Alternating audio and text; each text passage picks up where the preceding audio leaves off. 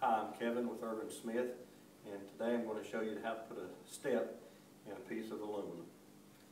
We've chosen a 50 thousandth step here today because we're working with 40 thousandths aluminum.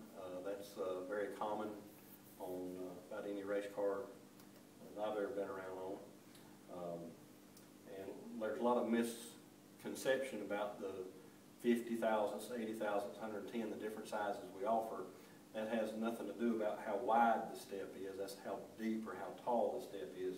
You can make the step as wide as you want it, just depending on where you put the mandrel in your material. I mean, if I wanted to run it right here in the middle of this panel, I would have a step that's 12 inches wide.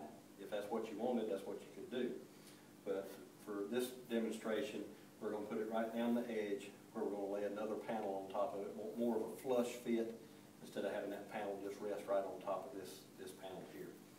So, got the mandrels pulled down, snug against each other. You have to force it in there just a little bit, but I use the edge of the wheel as a guide to kind of keep my step as consistent as I can as far as how wide my step is here. So, here we go.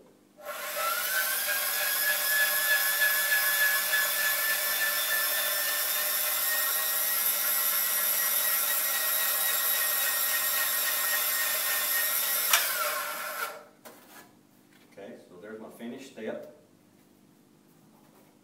and if I wanted to lay another piece of metal, aluminum, in that step, I'd lay it just like that, put my rivets in.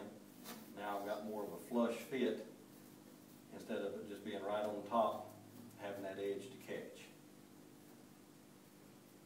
So that's how you make a step.